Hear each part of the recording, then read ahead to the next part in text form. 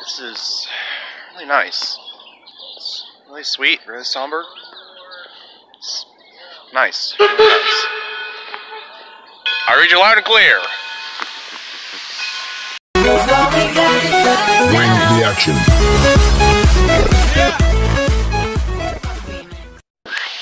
What is up, everybody? This is Blogger Zen, and guys, welcome to the Greenfield Village at the famous Henry Ford Museum, where today we're going on a tour, an adventure, a step back in time to the good old days of the late 19th and 20th centuries.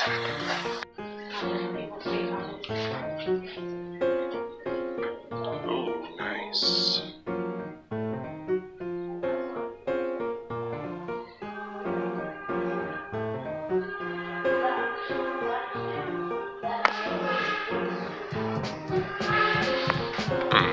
Wonder what's up there. Hey, hey, I'm Harry. Harry, do you know what's up there?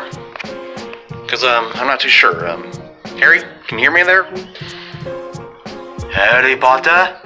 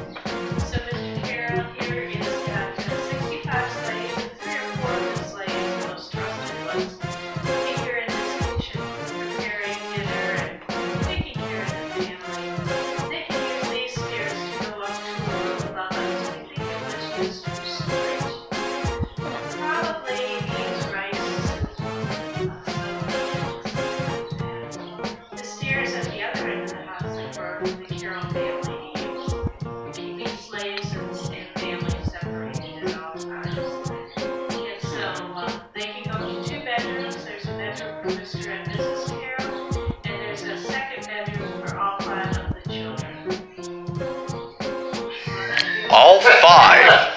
All five. You don't like saying Yeah. Thank God for being an only child. all five. Woo. Beep, beep, beep, beep. Follow that Model T. Follow that Model T. I'm coming for you. Wait up. Oh, I remember that. Buenos dias.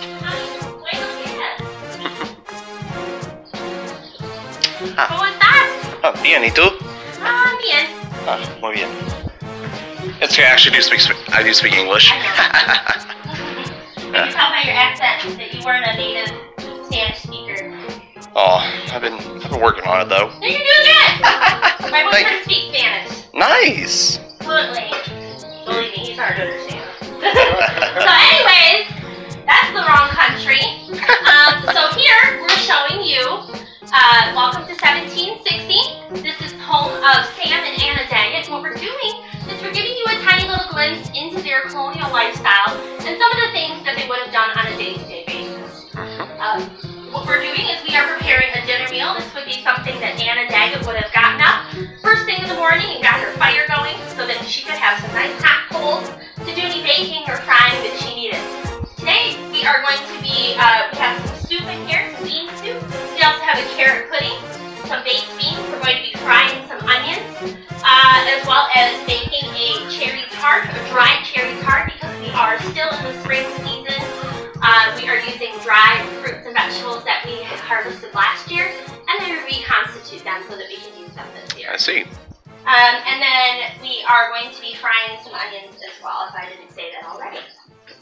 And so this is quite a large meal, and we will, welcome to the Daggett farmhouse. You were in 1760, and literally the house that you guys are standing in is older than the United States of America. Because we weren't yet an independent country until what year? 1776. 1776, and even then we weren't even formally recognized by the King of England until the 1780s. Who knew? So the house itself was built in the 1750s. Began construction about 1752. Most likely completed by 1754. And how are you? We're doing all right. How are you? Built in morning. Nice. So we're going to check it out. There was the roll. It's really cool caterpillars.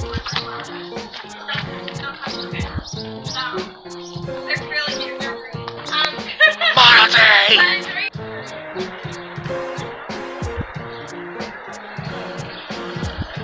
Wait a minute. Oh, what? Dang it!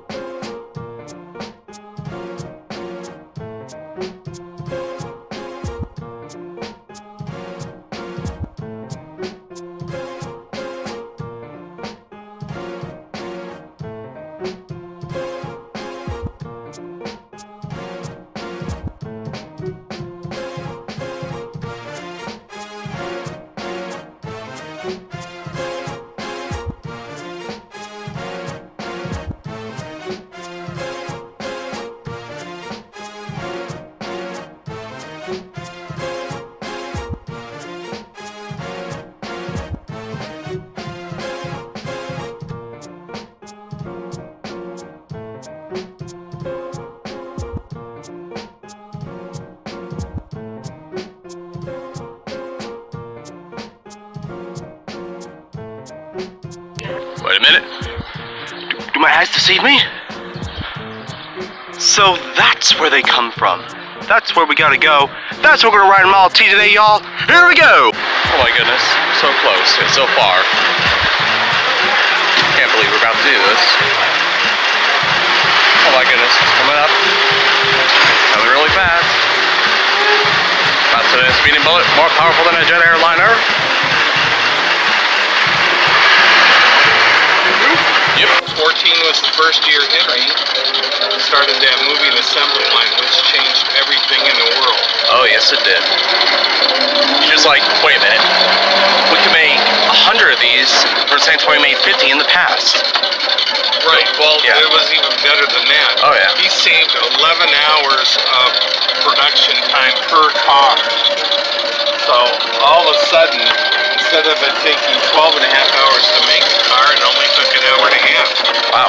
From start to finish. So he started cranking these things out like crazy. Like butter. Like, you wouldn't believe it. Matter of fact, by 1923, he was so efficient, he was making 2 million Model Ts in a single year. Wow. 2 million.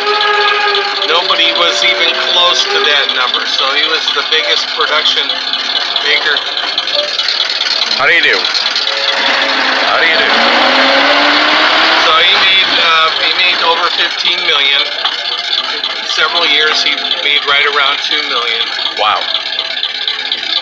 So by 1923, also if you look at it, you do the calculations, he had one car coming off the moving assembly line somewhere in the world every 24 seconds. So this was built on the assembly line.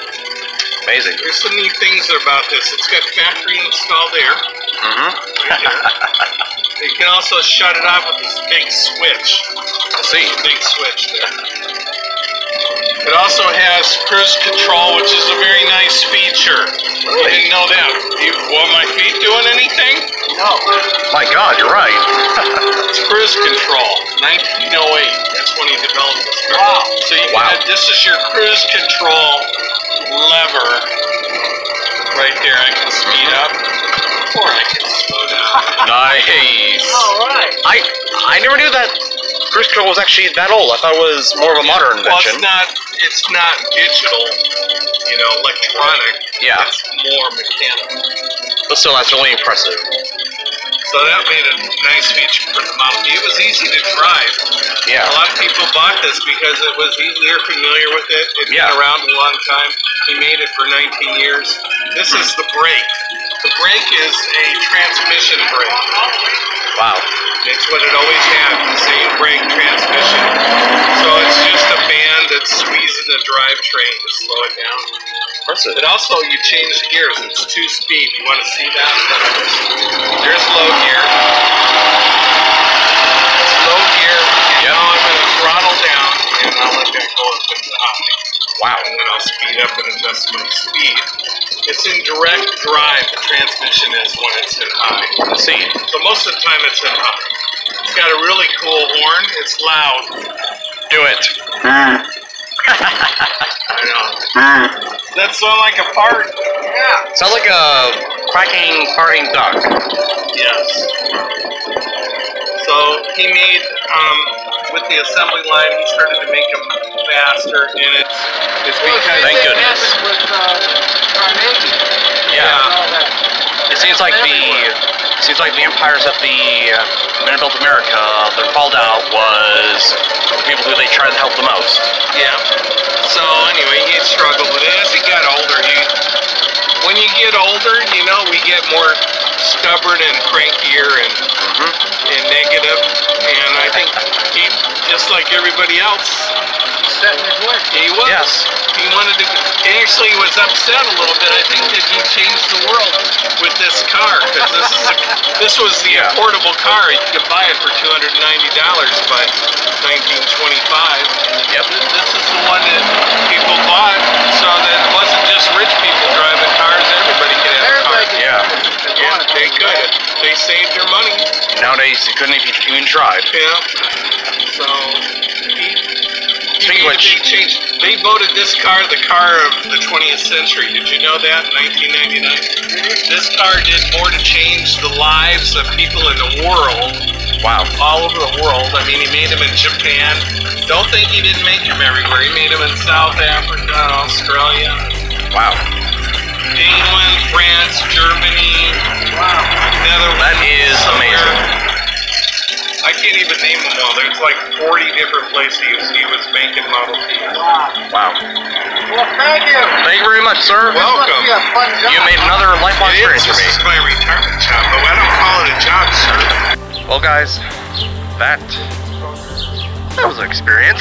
I mean, you're literally writing a piece of history right there. A car of the 20th century, one of the greatest experiences of my life, probably, and definitely a vacation I won't forget, guys. So until next time, guys, this is Vlogger Zen saying, peace out.